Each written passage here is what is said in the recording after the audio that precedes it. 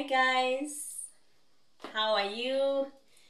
Good evening, good morning, and good afternoon for all of us.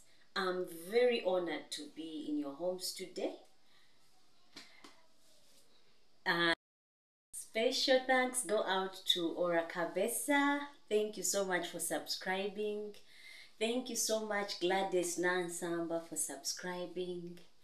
Thank you viewers in Jamaica. I see you on my chat board. I also see people from Nigeria, from Kenya, from UK. The numbers are shooting up, from India. Guys, thank you so much. I'm very happy and very glad that you are telling friends and people are subscribing. Today, because I'm very glad, I've chosen that we make grasshoppers. Guys, they are finally here. For a long time, we've been wondering, where are the grasshoppers? They are here, all of you viewers, subscribers, and I've waited to add them to our menu for a long time. Now, before we do anything else, I just want to show you the ingredients that we are going to use in order to prepare grasshoppers. Now, the things we are going to use to do our grasshoppers is this baking tray. I'm going to make two types of grasshoppers. Those that are oven baked and those that are on the fire. So that there is no excuse as to why we cannot make them at home. And what we need is salt and an onion. I've soaked mine in water because the secret to onions not acting up on your eyes is water, soaking them in water, and a green pepper, some water, and vegetable oil. Now, I would start off by washing my grasshoppers. You see, when you get them, you would think because you bought them when the wings and legs are taken off, and all those other bits that we don't normally want on our grasshoppers, and you'd think they are clean. But the way they take off the feathers, the legs, and any other bit, the pointed bits and the bums, some people use different things to take them off. So we will have to start off by washing the grasshoppers. So I'll soak them in water. That was the reason why I got water. And then I try and turn them gently so that whatever they use to get them cleaned or take off the legs and feathers gets off, as you're seeing me do.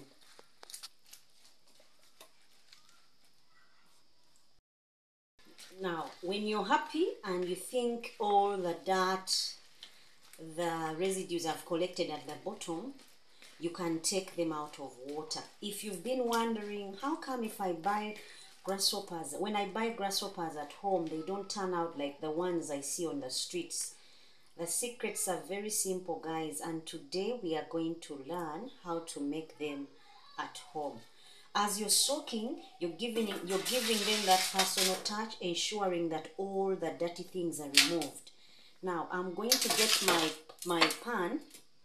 I sprinkle it with some bit of oil. Now, this is an oven tray, but I'll do the same thing for my pan. I put like about because these are 4 cups, I would put about 4 tablespoons of oil. Yes, oil. Because if you don't put oil, they will dry out and then they won't come out like the ones you see on the street. Those guys fry them or they bake them. Even when you're going to bake them, in order for them to not to strain so much and be drained and come out really too dry, you need to oil the pan so that the cooking surface is oiled and they don't stick and they come out nice and crispy, for those of you who want crispy ones. Now I'll take out my my grasshoppers and put them on the tray. Remember, I said I'm going to put some on the tray for the oven and for those who have ovens at home, and then others I'm going to put on a frying pan for those who may. So no more excuse, I can't make them. The videos I've seen. Now these are the ones that will go in the oven. Now I need to divide them so that I have also those ones that will go on the pan. So this is my pan. I will do the same thing. I will oil the pan with about 2 tablespoons of oil so that they don't stick when I put them on fire. Now I am going to use gas, but for those of you who use charcoal stoves, it's still the same concept, because even on the gas I'm going to use low heat. I'm not going to use the high heat, so because I don't want them to burn. It needs controlled heat. I'll do the same, drain them out of water and put them on the pan.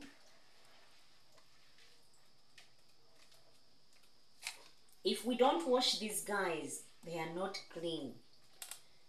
They would be clean by themselves, but the thing is, the way they remove the feathers, the wings, is what makes them dirty. So in order to keep them clean, you need to wash them. And the washing does well for us because it will even help them absorb the salt that we need to use to season them. Now I'll put these on the side and stay with the ones on the tray. Now, do you see the water that they came out of the grasshopper washing? So there is no way you could cook them with this kind of water in there. So I'll put that on the side, and then time to salt my grasshoppers. You don't use a lot of salt because a lot of salt will make them too salty, and the people going to eat them will have to be thirsty many times to finish them. So what you do, you just put just enough depending on the amount of grasshoppers you've got. Now, to ensure they are well seasoned, I'll shake the tray a bit so that they get to have the oil on top and also at the bottom. You do this gently so as not to squash them and they come out all soggy and messed up. So after I've put my salt, I'll do the same to the grasshoppers that are going in on the cooker. You saute your grasshoppers.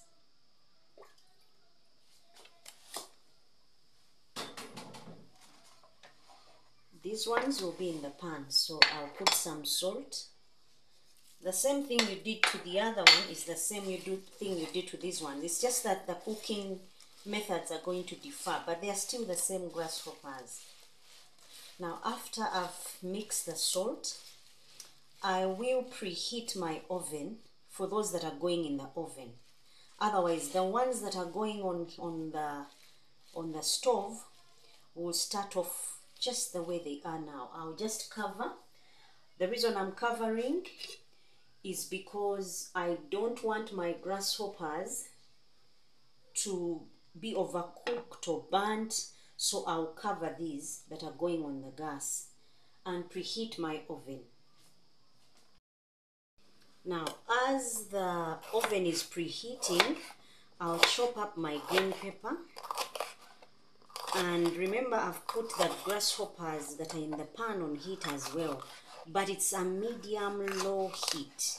So for those of you who are using charcoal stoves, it's still the same. Don't let your flames burn too hard and then you put on the grasshoppers. You can add some ash and make them a bit medium heat so that you can be able to fry and not roast or burn your grasshoppers.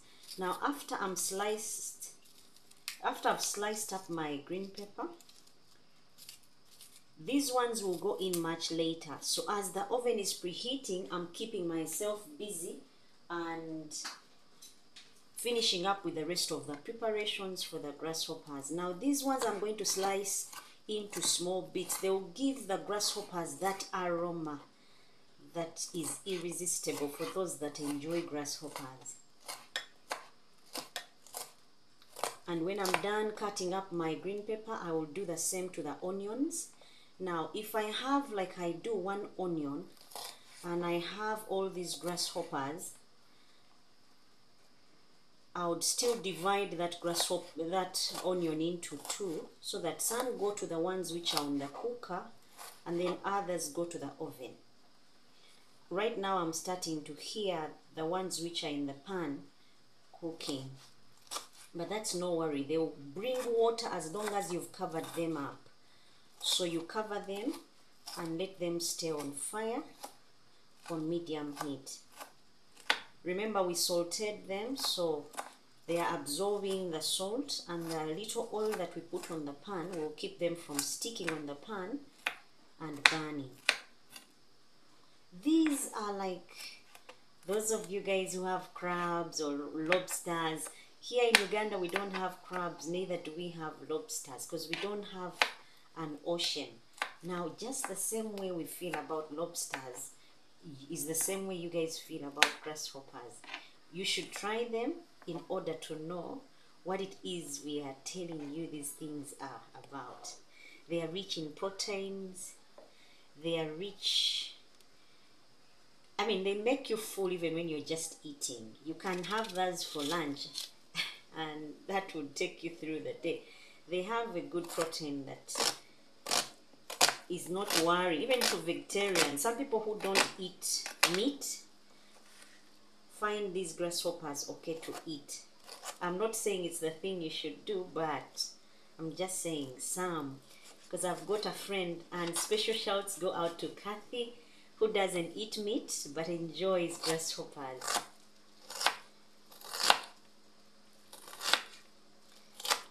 And special shouts also go out to Alan Matovu. You are my biggest fan. Thank you so much for subscribing and supporting. Now when I'm done, now you see how I sliced my onion into two? So the one half will go into the first batch that goes in the oven, and the other half will go to the ones that go in the pan. I will move my half of the onions. These will go to the frying pan one, and half of the green pepper that will go to the frying pan ones. Then I'll put those on the side and cut up the ones that will go to the grasshoppers that are going to be in the oven. Guys, if onions have been giving you that hard time, just soak them in water before chopping, and right after taking them out of water, slice them up. They will not act up on your eyes anymore, or that much, depending on how long you're going to be dealing with onions. Right now my eyes are tear-free and I'm enjoying it. So now I had only one onion. For those of you who have a lot of onions, go ahead and go crazy with onions. Grasshoppers love onions. That spice that comes out of them is really good for the taste buds. Because we are going to still divide these ones into two. The ones which are on the plate and the ones which are on the board. So these ones I'll divide into two, meaning some I will put when I'm still cooking and others I'll put when they are ready. So this half will go to those that are not yet in those which are in the oven cooking, and the other half will go when they are done. Now my oven is heated up. Time for me to put them in the oven. Now I'm checking on my grasshoppers that are in the pan to see how they are doing. If you can see, guys, they are all the same color now. They've changed from green. I don't like the way they show grasshoppers on social media, like on TVs in America. They show grasshoppers that are strange colors. They are actually not grasshoppers, they are locusts. And we don't eat locusts, we eat grasshoppers. And as you can see, the color is way different. Maybe there are people that eat locusts, like in Somalia, but I guess you can understand why they are eating locusts. Because that place has been war-torn for so long. But in Uganda, we eat them, guys, as you can see them here. Now, because they've started changing color, I will add onions to them to give them some taste and some aroma. I'll use half of my onions and then mix, then cover again. This is to allow them to cook at low medium heat. But the ones which are in the oven, I'm baking at 185 degrees Celsius for the first 30 minutes. That means they are going to slow bake until I'm happy with what I see, then I can take them off. Now I'm going to cover these for yet another 5 minutes and then check on them later. To check on the ones, these guys in the oven, see how they are doing, and if they are okay, we add some onions. As you can see, they've also changed color. Now time for me to add some onions so that they can also get that good aroma while they are producing these fluids that will keep them moist and nice. So when you put the onions, you mix and then do the same thing, spread them out, making sure that all of it's flat topped and all spaces are covered. Then you close again and wait. But then it's time to check on the guys on the pan. Remember, we are doing, so time to check on the ones on the pan. Yes, these guys are also looking good. Remember, the ones in the oven are being cooked at 185 degrees Celsius. And we put some oil so that will keep them from drying. As you can see, these ones are also doing fine. They are given time to cook properly because I'm covering. And if you're in the kitchen with me, you would smell the aromas because of the onions that I put in there. We cover them again. We just keep on checking until all the water is dried up, and then we give them a few other more minutes to do their thing. Then we take them off and let them cool. Now guys, time to check on these guys, see how they are faring, see if we are taking them off or giving them another few minutes. But as it looks, it seems like the water has dried out. I'm shaking them up a bit to see that the ones at the bottom also get to have a chance to dry up. These guys are amazing. Now I can cook them when they are open because they've already absorbed the onions, the aroma from onions. The green pepper I cut and onions are going to be used much later, just to give them that raw onion smell, for those of you who like the smell of onions, and the green peppers. Now for those of you who have the red peppers, the yellow peppers, go ahead and use them. We don't have a lot of those here in Uganda, so I'm trying to use the ones that we commonly find in Uganda, which is the green ones. But there is no limit to what you can put in here. Some prefer using chili. If you're going to use chili, now is a good time to introduce the chili. Once the water has dried up, you can put the chili and cover for about 2 minutes so that the chili loses its rawness. For sure certain my grasshoppers are ready.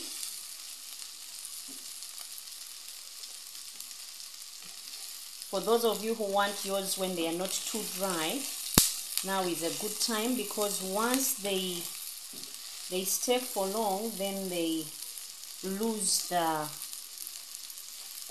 weightness that you would want to feel or taste when you're eating. The oven ones would come out different. Most of my family people will like them crispy.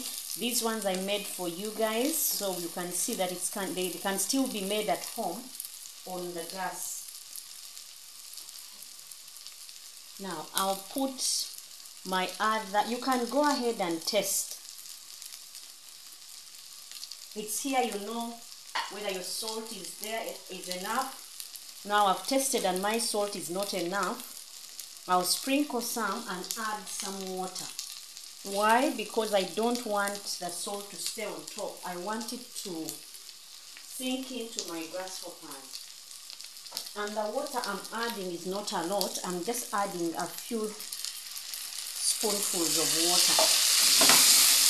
This will allow them to absorb the salt, and when I eat them, they won't be when the salt is on top but it's not inside when I bite through them. Otherwise, if your salt is enough, your grasshoppers should be almost there now. You can see just by the change of color. Some people like to bite through them and feel the crunch.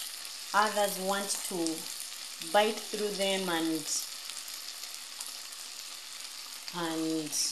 just be, when they, you know, like these tummies, they don't want them. They want them flat out. I don't, so I want mine when they are juicy. I'll cover for now. Allow them to sit for another 2 minutes and absorb the salt, and the water dries up, then I'll take them off. Now guys, time to check on these guys as well, see how they are doing. As you can see, they've dried up, or they are almost dry. I prefer the ones that are oven baked because they come out crispy. Though you don't want them too crispy, you want them to still have some juice in there. So I'll give these ones a few more minutes, like 5, while I check on the other ones upstairs. Remember, my timer was for 30 minutes, so it's now left with about 5 minutes to check on the ones in the oven. Now time to check on these guys where we added water, see if they've absorbed the water and the salt. Yeah, that's what I'm talking about. See, now these oils are coming from them. I'll now cook them when they are open. Ensure that the bottom is dry before I take them off. They will start sizzling by themselves, and once you let them sit, they will cool, and that way you're able to taste the goodness of grasshoppers, Ugandan style. That is left for just us. So in case you're in Uganda and you happen to see these guys sold fresh, go ahead and buy them. Look up the video and watch, then do them at home. It is fulfilling when we can do many things for ourselves at home.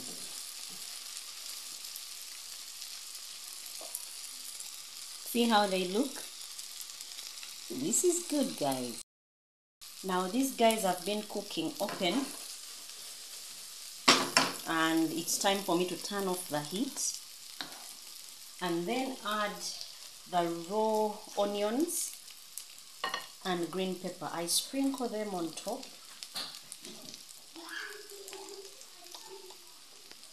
These will work with the aromas and the taste.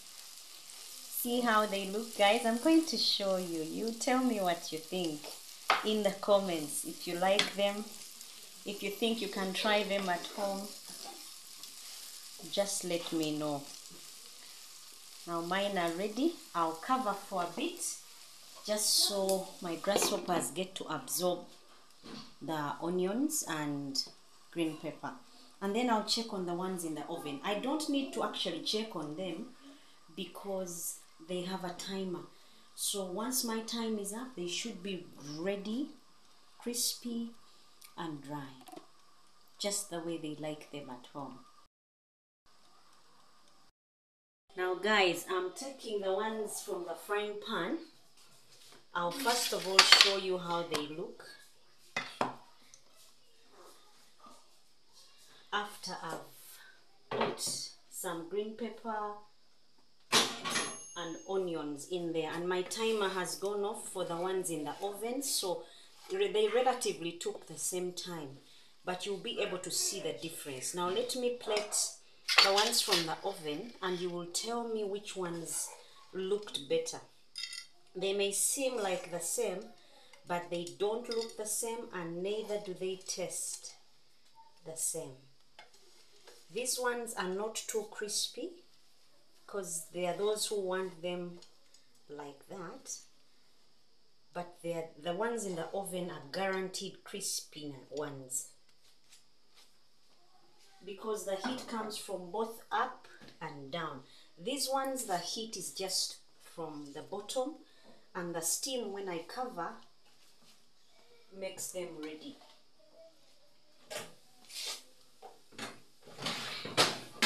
Now those ones are the ones that came from the frying pan, but I want to show you the ones that came from the oven. See how these guys look?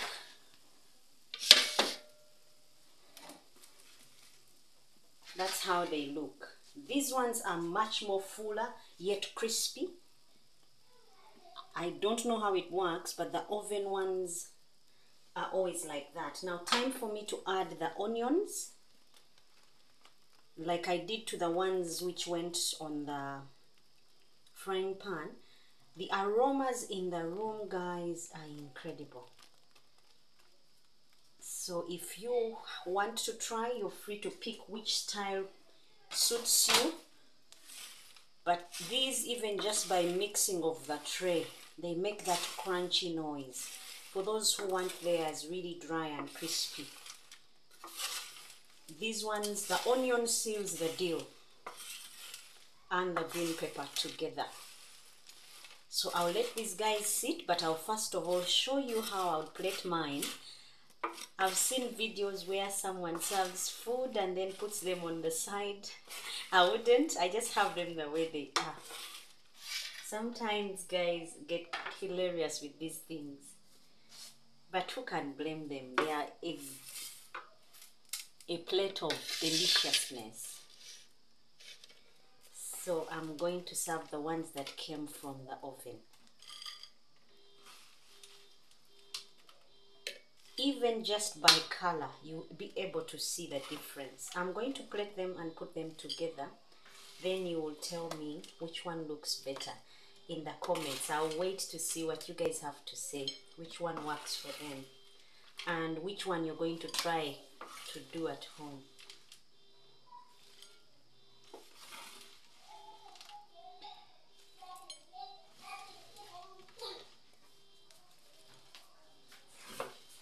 That's how my plate would be, and would sit on this one with Jamie and just take them down. Show them who is the boss. So guys, there you have it. Our two different ways of cooking grasshoppers. These ones are pan cooked, and these ones are oven baked. I hope you can see a good picture of them, or they may look the same, but they are not. Sometimes the screen does not show justice to these guys.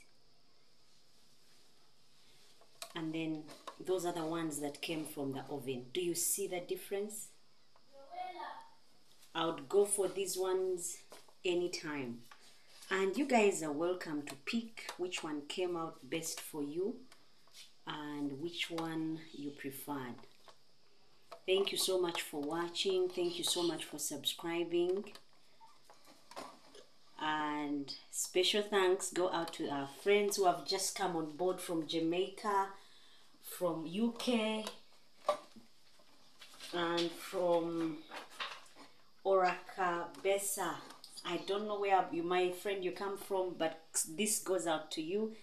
Thank you. Until next time, bye bye and God bless.